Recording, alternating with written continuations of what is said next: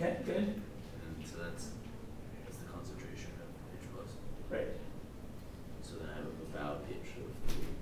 But something times something over 1. So it's like a little bit less than 3. Okay, good. All right, I think you worked that out. Good.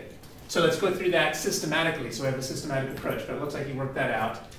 There's one thing you didn't mention that we want to get in the habit of doing. After I asked you what the pH was, the first thing to say is, well, it'll be acidic. So I should check the choices to see maybe there's only one acidic choice, and then you can just pick that. So we need to get into the habit. On any acid-base problem, first we should just ask qualitatively, is the answer acidic or basic, and then check the choices. Also, sometimes you might be running out of time, and you might, even if you know how to do the problem, you might not have time to finish it. Well, you can at least change your chance from a 1 out of 4 chance to maybe a 1 out of 2. In many cases, there's only going to be 2 choices that are acidic or basic, and then you have much better guessing odds. But throughout the test, most times you can probably eliminate it. Yeah, absolutely. So almost always there's going to be at least one choice that's in the wrong region. So let's see here. Here we have a weak acid by itself. When we're thinking about a weak acid by itself, we should think of the acid reacting with the water. So we can focus on its concentration, which was 0.1 molar. Now this is a reaction that's going to equilibrium, not to completion. How do we know it's only going to equilibrium? Because it's a weak acid. That's the definition of weak acids. Their reactions just go to equilibrium.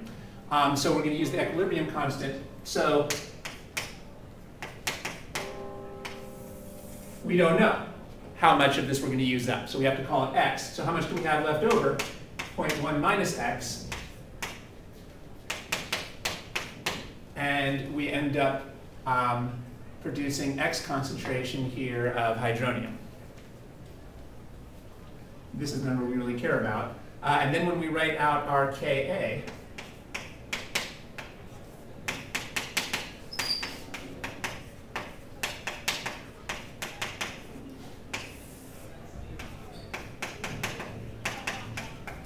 here's the standard way to write the equilibrium expression with the starting material on the bottom and the products on the top. Water is a pure liquid, so that doesn't appear.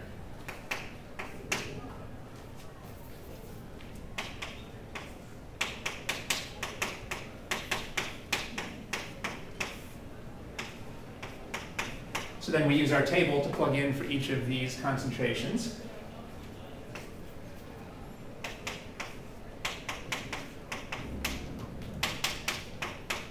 And it looks like you remembered the trick. If we keep this x around, we would have a quadratic equation, which we could only solve with the quadratic formula. But without a calculator, you would never be expected to use the quadratic formula. So we can just approximate that this is close to 0.1. That makes sense. Is the reason you know x is really small because the x is, I don't know, forgetting why you know it's really small. Yeah, there's a very interesting reason. The reason we know that x is very small is because if x was not very small, you could not solve this problem without a calculator. And you know that on the test, they're only going to give you problems that you can solve without a calculator. That's a very important principle for the test. You should make any assumption that's necessary to make the problem solvable without a calculator. You know that all the problems are designed to be solved without a calculator. So we should just know that they're never going to give you a problem where x is too big. Because this is a weak acid, we can expect that only a small amount is going to dissociate. But there are situations in real life where x is too big to make this approximation. When you took general chemistry, you learned how to deal with those situations using the quadratic formula. They're just not going to give you those situations on the test because they want you to do it without a calculator. So we would just assume that it's safe to make this approximation and call this 0.1. Now we can cross multiply. I think maybe you saw here that the easiest way to deal with this is to see that 0.1 is 10 to the negative 6.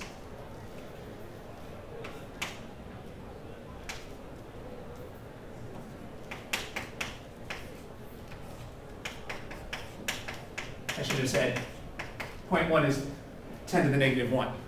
And then when we put these together,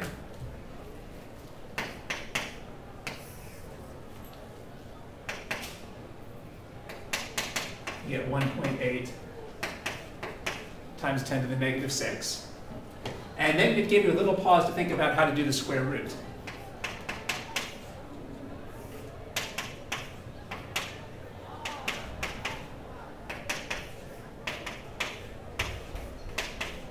Well, the first trick is to do this. We know we can take the 2 square roots separately.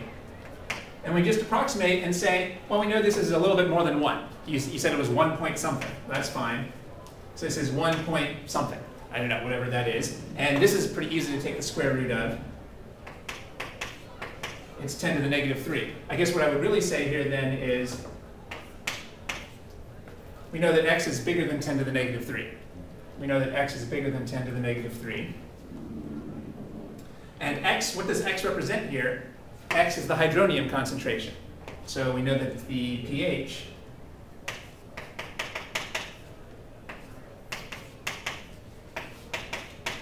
hydronium concentration is bigger than 10 to the negative 3.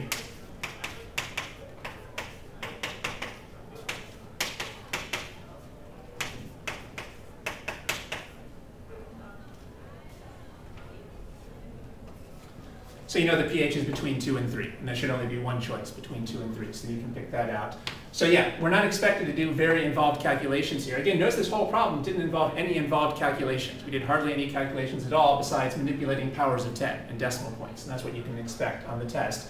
This should work fine. As long as this number is already between 1 and 10, its square root isn't going to matter very much. This is the key principle here. Notice that what really determines the pH is the power of 10.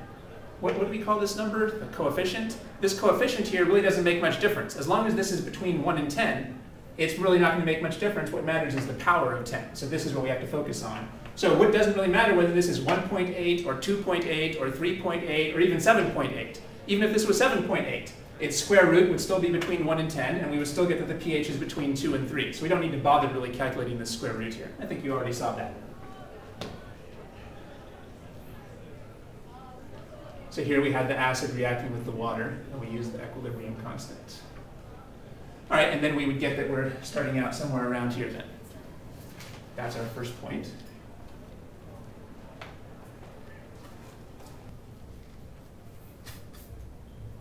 So those numbers that I chose at the beginning, those are too small. That wasn't working out very well. So let's deal with some easier numbers. Let's say we're titrating 1 milliliter of 0.1 molar acetic acid with 0.05 milliliter sodium hydroxide, and we've added 1 milliliter of sodium hydroxide. That should come out better. So let's see. First of all, how many moles of acetic acid do we have? Let's calculate how many moles of acetic acid we have.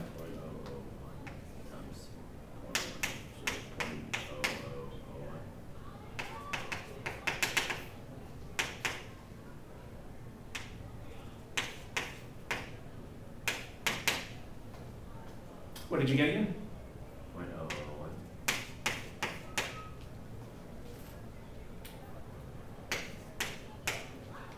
That's right. So 0.00005 NaOH.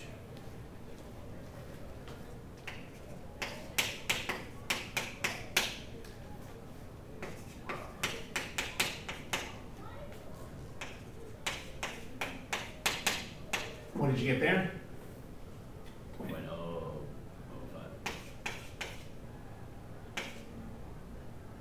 Like this?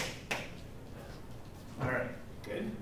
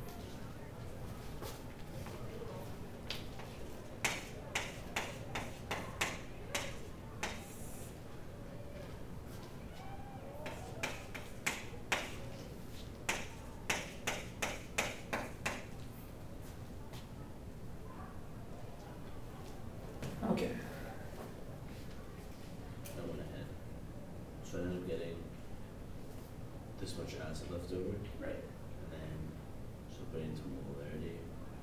And then, Okay, now let's work on that together. I still probably should have picked bigger numbers. Why did I pick such small numbers? I don't know. All right, anyway, so what do we have here? Because we're combining these two things, we have to put them into moles. We can't really combine them unless they're in moles. Or actually maybe we kind of could have because they have the same volume, but it's safer to put them into moles before we can combine them.